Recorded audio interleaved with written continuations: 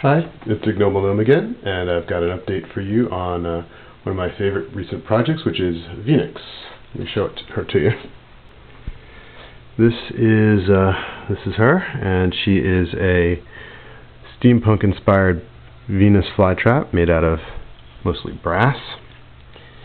And let's just show you what happens when we turn her on. So originally I was supposed to have 4 Venus flytrap flowers. I've only built 1, but I did get to do some other fun stuff that I wasn't originally part of the plan. So watch what happens. She just moves around kind of randomly looking for food. Now watch what happens if we touch. Huh. There we go.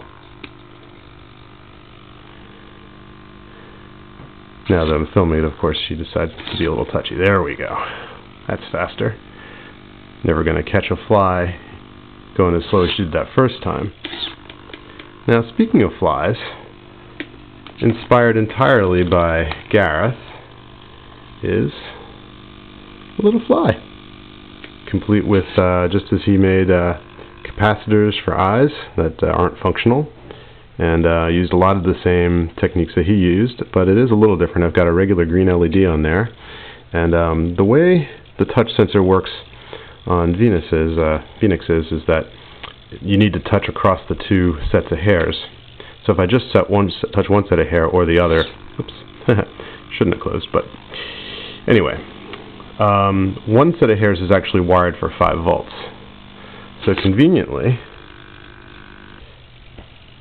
if I touch some of the metal of this little fly, the tail lights up.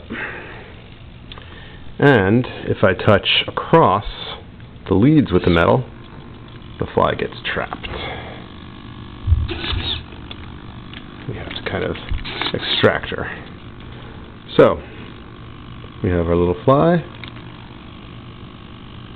Let's let Venux open again.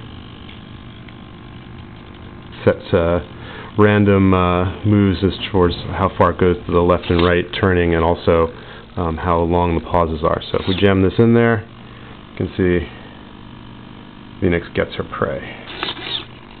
Ooh, she even swallowed her. Cool. Ah, nice effect. Alright, let's turn her off.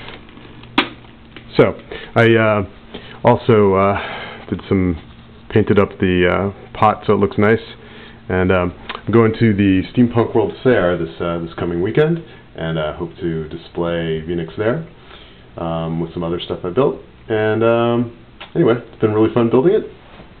Ignoble Gnome, signing out.